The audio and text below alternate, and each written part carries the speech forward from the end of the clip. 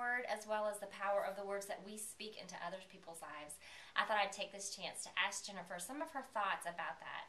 Jennifer, can you think of a time that God used someone else's words to speak life, hope, vision into your life? Just anything that comes to mind. Oh, yes. In fact, whenever I hear a similar question, I immediately hear my mother's voice. Because your friends may not know my story, but in a nutshell, I was declared legally blind at 15 and had a prognosis of total blindness. So my world crashed, essentially. Everything changed. And I remember my mother saying from the time I was a little girl, and then she continued to say it even after the onset of blindness, you can do anything you put your mind to. And though that statement in and of itself could sound humanistic, that was not the intention of her statement. She said that within the whole paradigm of my faith life. Anything that I put my mind to, I can do. Philippians 4:13, I can do all things through Christ. And I cannot tell you, even as a 47-year-old woman, how many times I will find myself in the moment of a crisis of, I can't do that, I can't do that. And I'll hear my mother's voice. You can do anything you put your mind to. So here's something very cool. My mom was at a conference where I was speaking just last weekend. And there was this precious 15-year-old girl there who had just been diagnosed with the exact same eye disease I have. And her mom was there. And they discovered that my mother was at the conference. So they went and visited with my mom. And I overheard my mother saying to that little 15-year-old girl, you can do anything you put your mind to. And those words spoke life to me. And when I heard that, I just thought, thank you, Lord. Because my mama just spoke life to that young girl, too.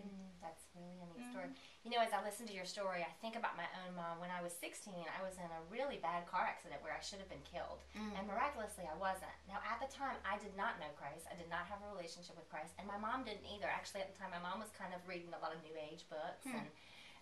But I found myself in the hospital with just a few bumps and bruises. And my mom came in, and she looked into my eyes, and she said, Renee, God must have a purpose for your life. Because he spared it tonight.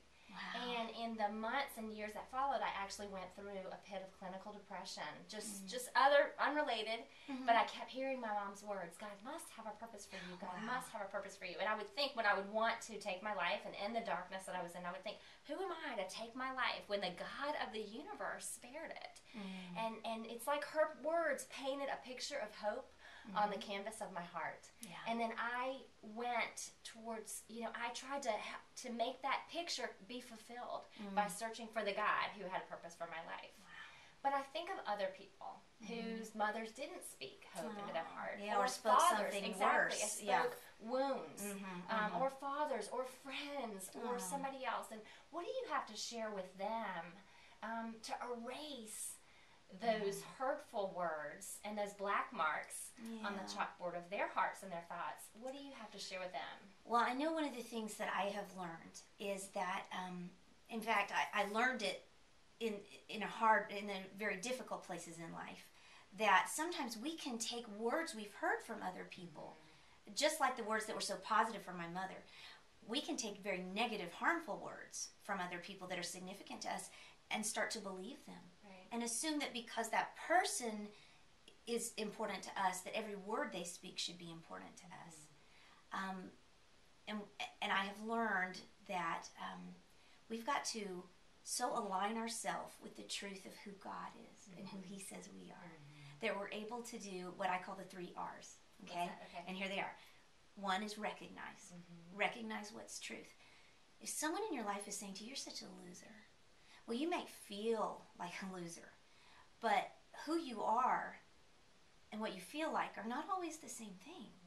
And there's nothing in Scripture that calls us a loser. It says we're more than conquerors, that we're victorious through Christ. So we recognize lies. Once we recognize them, the second R is we refuse them. We just stop them in their tracks and say, no, that is a lie. 2 Corinthians chapter 10, verse 5, the Apostle Paul says we're to hold every thought captive and make it obey Christ. So you refuse it. You don't let it in. And then the last R is that you rephrase it with truth. That's how you make it obey. So if somebody in your life says you're never going to amount to anything, or you're such a loser, and they have used words in a very destructive fashion, you recognize them, you ask God for the grace to refuse them, and then you rephrase it with truth. No, the Word says, I am more than a conqueror. The Word says that it is God who works in me, both to will and to work for His good pleasure. So I have a purpose. And once you have rephrased that with truth, then those are the words that you believe, and you write them over any lie that has ever been written on your heart. Wow, that's powerful. That's easy to remember. Okay, recognize. Mm-hmm. What was that? It is easy, isn't it? Remember, recognize, refuse. Don't let it in. Rephrase. And rephrase. That's it, right. Not sister. just replace, but rephrase. That's right. Love that.